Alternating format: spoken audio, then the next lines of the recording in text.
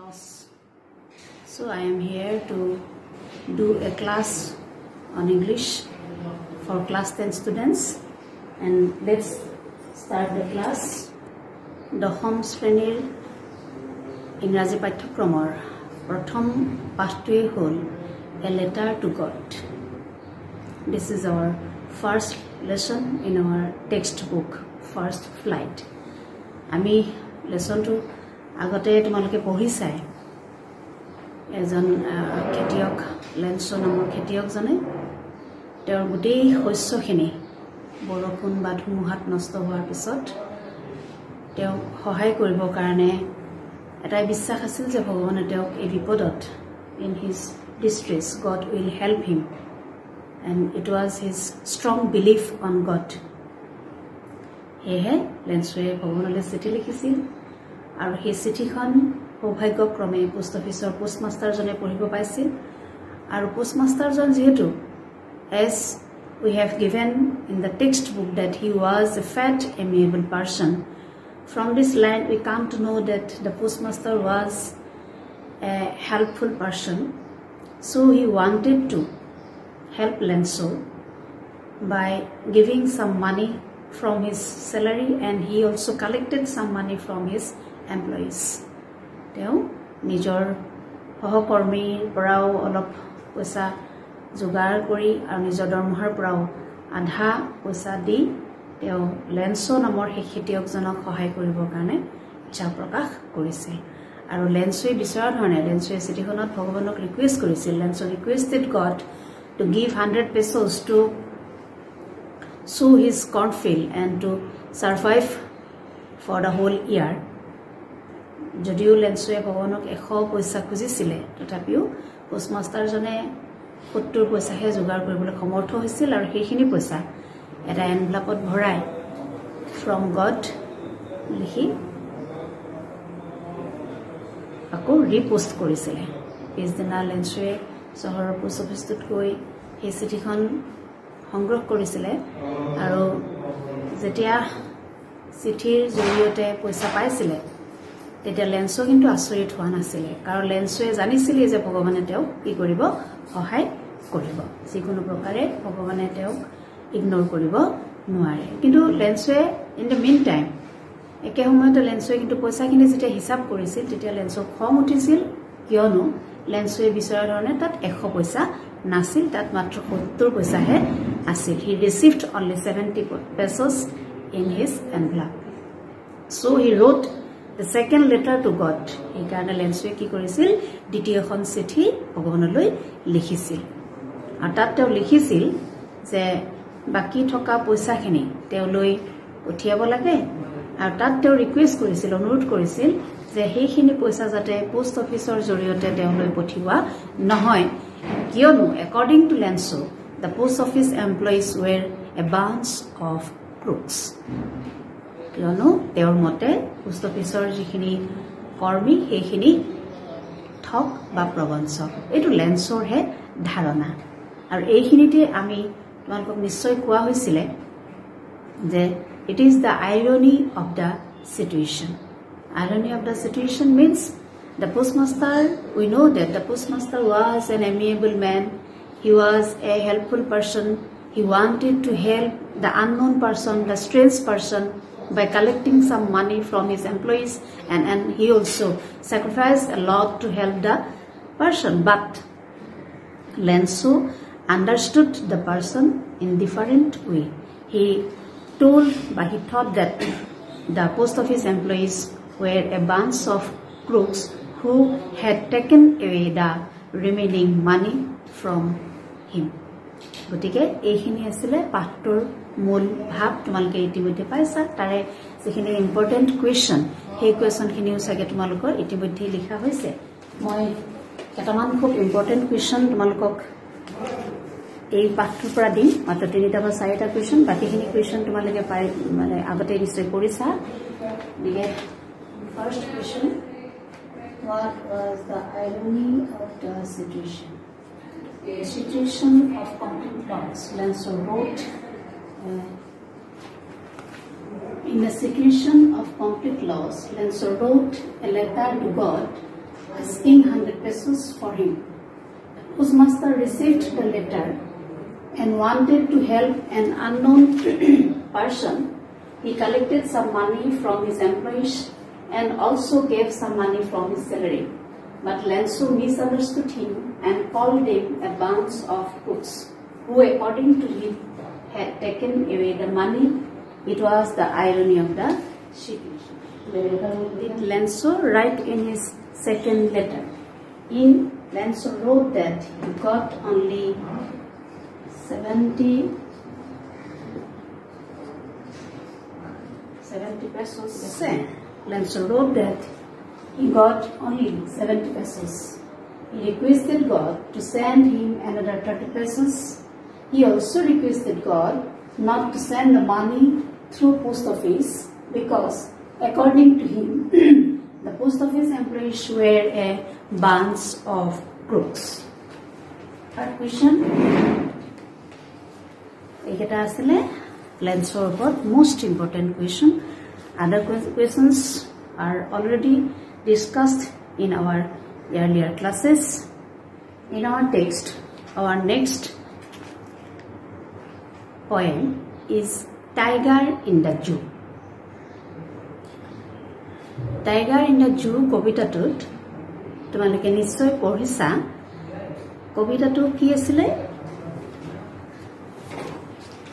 জংগলত থকা এটা বাঘ আৰু সেই বাঘটোহে একেটা বাঘে যদি আমি পিঞ্জৰাত ৰাখো তেতিয়া সেই দুইটা বাঘৰ যি সাদৃশ্য বা বৈসাদৃশ্য সেই কথাখিনিকে আমাক ইয়াতে কবিয়ে এটা তুলনামূলক অধ্যয়ন যে এটা বাঘ পিঞ্জৰাবদ্ধ হৈ থাকিলে তাৰ অৱস্থাটো কেনেকুৱা হ'ব আৰু সেই একেটা বাঘকে যদি আমি মুকলি তাৰ যেটো নেচাৰেল হ্যাবিটেট তাত যদি আমি এৰি দিও সেই বাঘটোৰ ক্যাৰেক্টাৰটো কেনেকুৱা হ'ব এই দুটা কন্ট্ৰাস্টিং ষ্টাডি আমি জানোই the poets have poetic license means they can compare anything with anything সকলো যিকোনো বস্তুৰ লগতে যিকোনো বস্তুক তেওঁলোকে কি কৰিব পাৰে তুলনা কৰিব পাৰে so it is said that the poet has poetic license গতিকে এই কবিতাটো মই এবাৰ তোমালোকৰ সুবিধাৰ কাৰণে ৰিড কৰি দিছো A tiger in the Zoo. He stalks in his vivid stripes the few steps of his case on page of velvet quiet in his quiet race. He should be lurking in shadow, sliding through long grass, near the water hole where plum deer pass. He should be snarling around houses at the jungle's edge, baring his white fangs, his claws terrorizing the village. But he is locked in a concrete cell, his strength behind bars, stalking the length of his case, ignoring visitors. He hears the last voice at night, the patrolling cars, and stares with his brilliant eyes at the brilliant stars. Leslie Norris. ইয়াতে কবিতাটোৰ যেটো first প্যাৰাগ্ৰাফ সেই first প্যাৰাগ্ৰাফটোতে মই প্ৰথম যেটো প্যাৰাগ্ৰাফ সেই প্যাৰাগ্ৰাফটোত কি কৈছে he stalks in his vivid stripes the few steps of his case on page of velvet quiet in his quiet face. এটা বাঘক যেতিয়া আমি জানোই বাঘ হিংস্ৰ জন্তু আমি বাঘক দেখিছো মানে বাঘ এটা হিংস্ৰ জন্তু গতিকে সেই বাঘটোক যদি আমি এটা পিঞ্জৰাত এটা নিৰ্দিষ্ট আবেষ্টনীত ৰাখি থৈ দিও সেই বাঘটোৱে কি কৰিব কবিয়ে কৈছে যে হি শান্ত সৌম্য এটা ভংগিমা কি কৰিছে ইফালৰ পৰা হিফাললৈকে হি খোজকাঢ়ি ঘূৰি ফুৰিছে He should be snarling in shadow, sliding through long grass, near the water hole where plum deer pass. প্ৰথম প্যাৰাগ্ৰাফটোত কি কৈছে যেটা কংক্ৰিট সেলৰ ভিতৰত থৈ দিয়া বাঘটোৱে ইফালৰ পৰা হিফাললৈকে কি কৰিছে হি ষ্টকিং কৰিছে মানে লাহে লাহে খুজ পেলাই গৈ আছে আৰু দ্বিতীয় প্যাৰাগ্ৰাফটোত কি কৈছে যে হি কি কৰি থাকিব লাগিছিল he should be লাৰ্কিং in shadow হি ঘাঁহনিত বা ছাট হি কি কৰিব লাগিছিলে স্লাইডিং থ্ৰু লং গ্ৰাছ দীঘল ঘাঁহনিত হি বাগৰি বাগৰি পানীৰ জুৱলিত যি পানী খাবলৈ আমাৰ মঙহাল হৰিণ বিলাকে জলৈকে পানী বিচাৰি যায় ঠিক হেনেকুৱা হাবিয়নিত হি নিজকে কি কৰিব লাগিছিল লুকাই ৰাখিব লাগিছিল he should be snarling around houses at the জংগলছ as bearing his white fangs his claws terrorizing the village আৰু কি কৰিব লাগিছিলে গাঁৱৰ মূৰত প্ৰান্তত এজ মানে প্ৰান্ত শেষ গাঁৱৰ শেষৰ যি জংগল সেই জংগলত হি কি কৰিব লাগিছিলে মানুহৰ ঘৰৰ চাৰিওফালে ঘূৰি ফুৰিব লাগিছিলে তাৰ কি বগা দাঁত বিলাক মেলি হাতৰা মেলি হি মানে মানুহ বিলাকক ভয় খুৱাই ফুৰিব লাগিছিল বাঘ ওলালেতো আমি ভয় স্বাভাৱিকতেই খাওঁ নহয় জানো বাঘ দেখিলে কোন মানুহে ভয় নকৰিব গতিকে কবিয়ে কৈছে যে গাঁৱৰ মূৰত থকা হাবিয়নিত হি কি কৰিব লাগিছিলে ঘূৰি ফুৰিব লাগিছিলে মানুহৰ ঘৰৰ চাৰিওফালে কি কৰি পেলাই বৰ্ণনাটো কি কৈছে যে তাৰ বগা যিকেইটা দাঁত সেই দাঁতকেইটা নিকটাই বা দাঁতকেইটা উলিয়াই হাতোৰাৰে হি কি কৰিব লাগিছিল মানুহবিলাকক ভয় খুৱাই থাকিব লাগিছিল But he is locked in a concrete cell.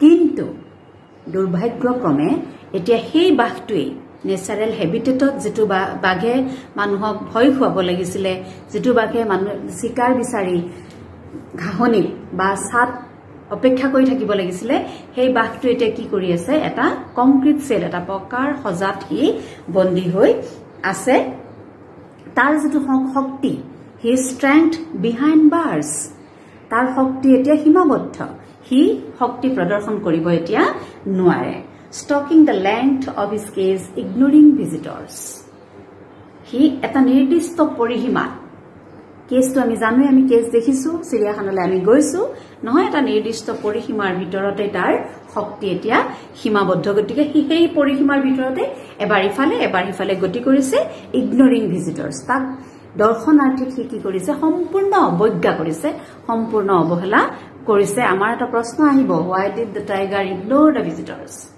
মানে কিয় ইগনোৰ কৰিছে কাৰণ হি জানে হি এতিয়া হেবিচুৱেট ইন হিজ কংক্ৰিট সেল হি এতিয়া নিজৰ যেটো সজা সেই সজাত এতিয়া হি নিজকে অভ্যস্ত কৰিছে আৰু হি গম পাইছে যে তেওঁক চাবলৈ অহা সেই বাঘটোক চাবলৈ অহা দৰ্শনাৰ্থীক তেওঁ কি কৰিব নোৱাৰে স্বীকাৰ কৰিব নোৱাৰে that's why the tiger ignore the visitors he hears the last voice at night নিশাৰ শেষ শব্দটো এতিয়া সেই বাঘটোৱে শুনিব পায় কি শব্দ the patrolling cars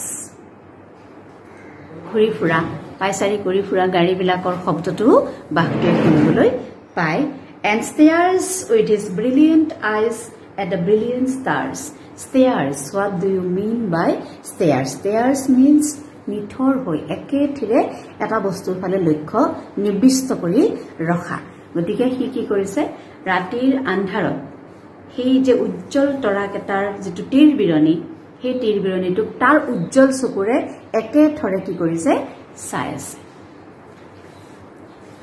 এতিয়া টাইগাৰ ইন দা জুৰ যিখিনি সম্ভাৱ্য কুৱেশ্যন টাইগাৰ ইন দা জুৰ কবিতাটো আমি বুজি পালো এটা একদম and whenever you go to read the poem you should not operate it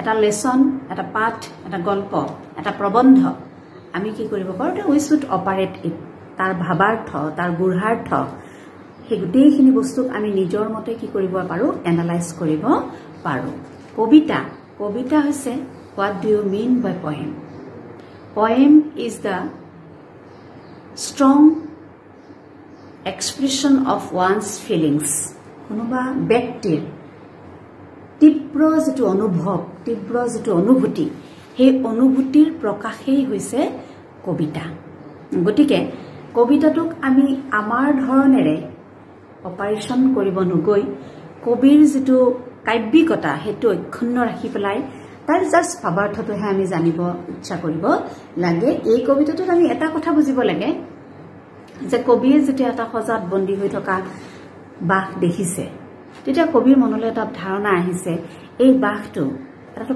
পৰাক্ৰমী জীৱ, জংগলৰ যাক ৰজা বুলি আমি কওঁ, সকলো জীৱ জন্তুৱে বাঘক ভয় কৰে।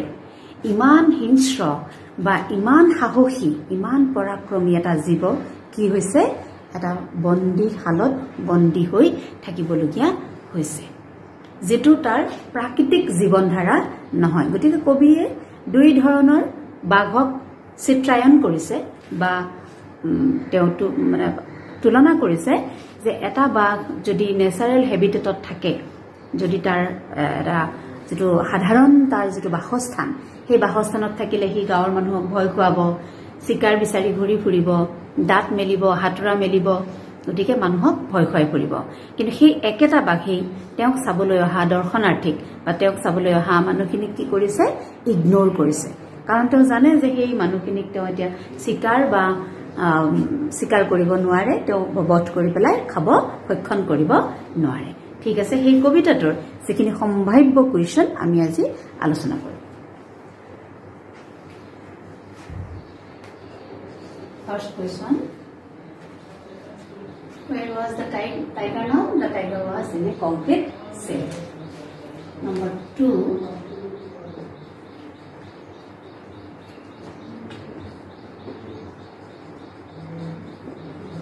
what did the tiger do in the case?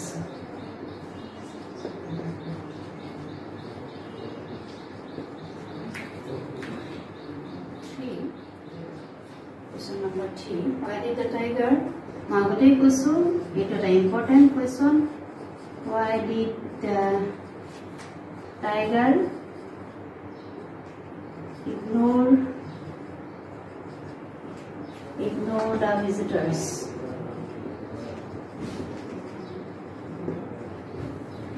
Why did the tiger? It is a common sense. Ignore the visitors. Tiger to janise যে সি কেতিয়াও আৰু এই তেওঁক চাবলৈ অহা দৰ্শনাৰ্থীখিনিক কি কৰিব নোৱাৰে, ভক্ষণ কৰিব নোৱাৰে। গতিকে আমি কৈছো, what did the tiger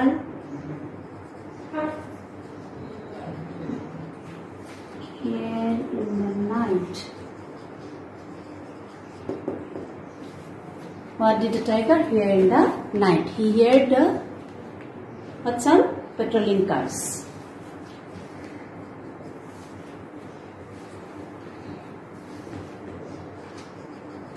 Tiger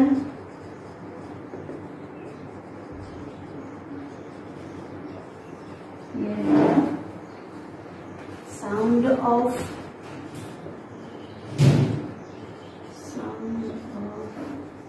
question number 5. What did the tiger? What did the tiger stares at night? Stares at night. Question mark.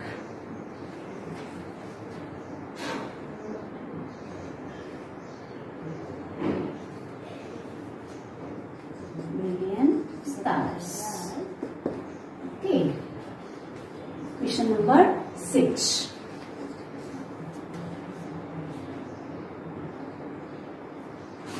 What would the tiger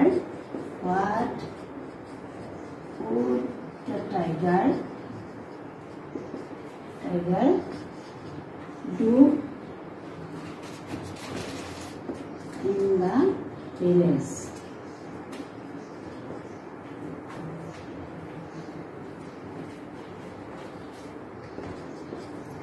The tiger would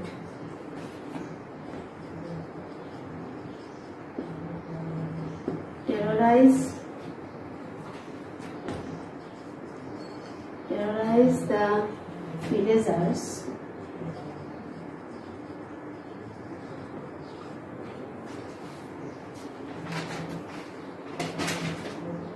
by bearing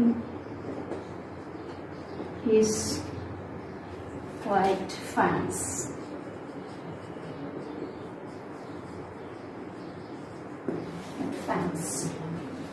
Number 7.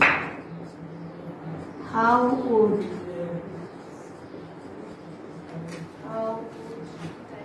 the tiger would, I'm going to write the answers.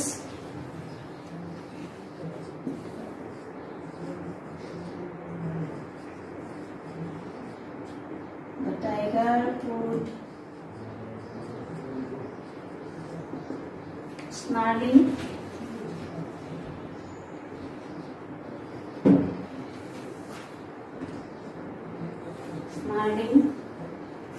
around the houses,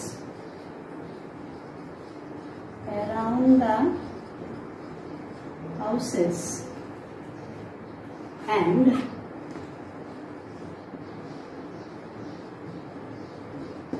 bearing his white fangs and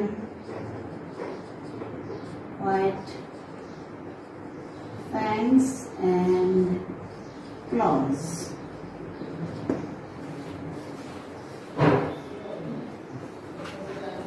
Number 8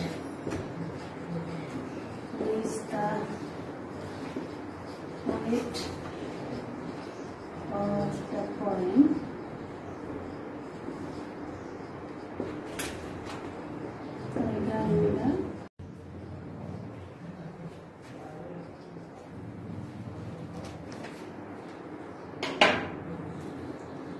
তোমালোকে এটা কথা মনত ৰাখিবা,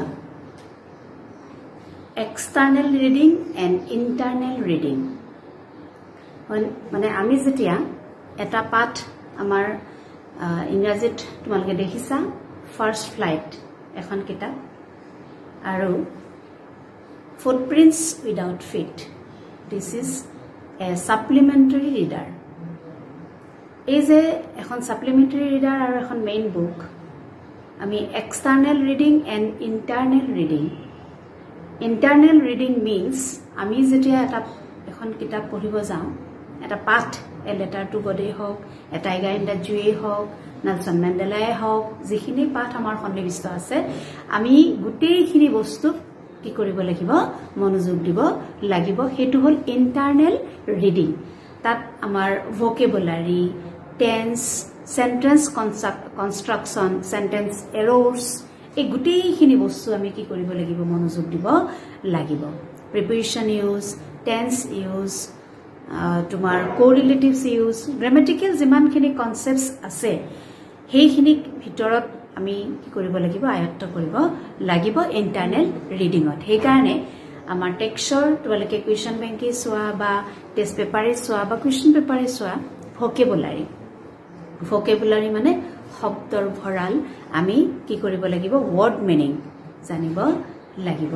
গতিকে internal ৰিডিঙৰ সেইটো এটা অন্তৰ্ভুক্তিৰ এটা বিষয়. ইণ্টাৰনেল ৰিডিঙত আমি ভকেবুলাৰী বস্তুটোৰ ওপৰতো গুৰুত্ব দিব লাগিব. কিন্তু এক্সটাৰ্নেল ৰিডিং আমাক যিখন সাপ্লিমেণ্টাৰী ৰিডাৰ এ ফুটপ্ৰিন্টছ উইদাউট ফিট, সেই কিতাপখন পঢ়িলে আমি আল্টিমেট ষ্টৰিটো জানিলেই হৈ যায়. আমি নিজৰ ভাষাত নিজৰ সুন্দৰকে তাক কি কৰিবলৈ কনচেপচুৱেল কৰিব পাৰোঁ, আমি তাক বহলাব পাৰোঁ. কিন্তু ইণ্টাৰনেল ৰিডিঙত আমি এই কথাবিলাকৰ ওপৰত গ্ৰামেটিকেল কনচেপ্টছ বা word use of words, that means ভকেবুলাৰী, এই কথাখিনিৰ ওপৰতো আমি গুৰুত্ব দিব লাগিব. সেইকাৰণে এই কবিতাটোৰ লগত ৰিলেটেড ভকেবুলাৰীৰ যিখিনি প্ৰশ্ন আহিব পাৰে সেইখিনিও মই তোমালোকৰ লগত শ্বেয়াৰ কৰিব বিচাৰিছোঁ. Very short type question.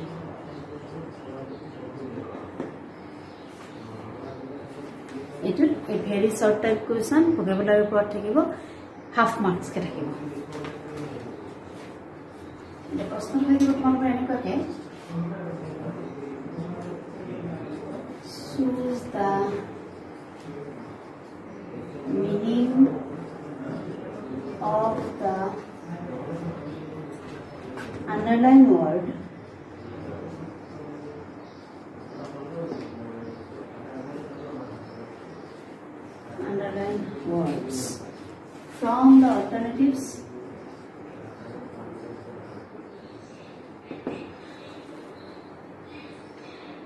choose the meaning of the underlined words from the alternatives given in brackets. Underline nedi tumalok italicized kori dibo. Eta sentence dibo, eta shobdo ki thakibo, olop beka ke likha thakibo italicized. He mane beleg dhonor ke beka ke enake likha shobdotur jitu meaning, he meaning tu amak dia thake. Ataitke সহজ যে ব্ৰেকেটত আমাক তাৰ সেই শব্দটোৰ মিনিংটো দিয়া থাকে, তাৰ পৰা আমি কি কৰিব লাগে, চুজ কৰিব লাগে। দুটা বা তিনটা ওয়াৰ্ড মিনিং দিয়া থাকিব, ওয়াৰ্ডটোৰ মিনিং দিয়া থাকিব, সেই ওয়াৰ্ড মিনিংটো আমি কি কৰিব লাগে, এ চুজ কৰি লিখিব লাগে, and you will be given half marks for it. এতিয়া এই যে প্ৰশ্নটো দিছে আমাৰ পৰীক্ষাত আহিব, আমি হাফ মার্কস পাম, 1 মার্কস পাম বা 2 মার্কস পাম। We should not be marks oriented. আমি যেটা এটা পাঠ পঢ়িম, সেই পাঠটোত পোৱা যিখিনি স্ট্ৰেঞ্জ ওয়াৰ্ড, যিখিনি আননোন ওয়াৰ্ড, যিখিনি আমি কওঁ টান ওয়াৰ্ড, টাফ ওয়াৰ্ডস, আমি কি কৰিব লাগে, we should go through dictionary. আমি ডিকশনাৰি যাব লাগে, আৰু সেই শব্দখিনিৰ যিটো ultimate meaning, one word may be different meanings, but we should know the ultimate meaning, the related meaning of the word. And whenever we make a habit of searching word in dictionaries, then we enrich our word stocks. We could enrich our word stocks. গতিকে তোমালোকে এই কথাটো মনত ৰাখিবা, আমি এটা শব্দ পাৰিম মানে হাফ মাৰ্কস পাৰিম পাম বা 1 নম্বৰ পাম, এই কথাটো ডাঙৰ কথা নহয়, কিন্তু আমি কি কৰিব পাৰিম, আমাৰ শব্দৰ ভঁৰাল আমি চহকী কৰিব পাৰিম। এতিয়া শুদ্ধ উত্তৰটো কি হ'ব, vivid means স্পষ্ট, clear, glaring, Ujjwal. It is correct option. Number B. In his quiet ways. In his quiet ways. Underline word is ways. Option is mood. Walk. And violent anger.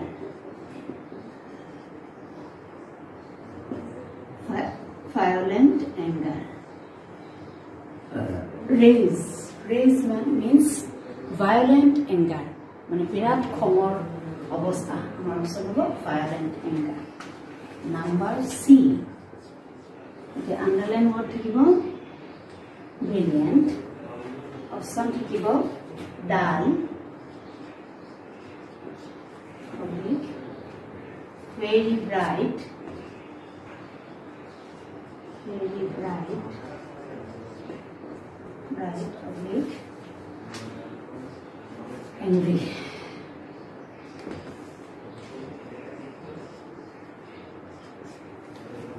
Brilliant.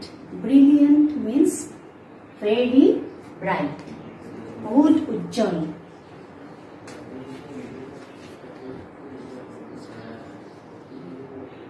This should be snarling around houses.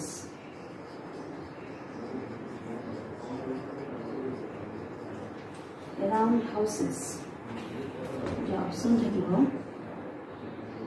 walking.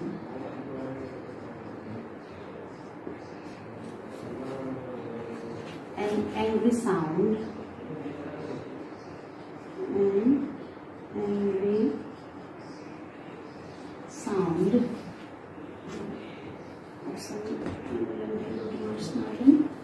Walking, an angry sound. Sniffing.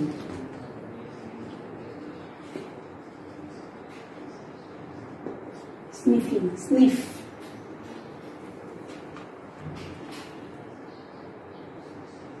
Yeah. Snarling means an angry sound. Baghe কি কৰে গুজৰে, আমি সকলোৱে জানো বাঘে গুজৰে, an angry sound, খুব খঙত কৰা শব্দ। E. So placid and self-contained. Stripes. This sentence to out there is stocks in this vivid stripes. Here is Islamic vivid underline. Here is stocks of underline. Same sentence. The words are different. Stocks in this vivid stripes. So where plum. plum person plum দিয়ে pass option থাকিব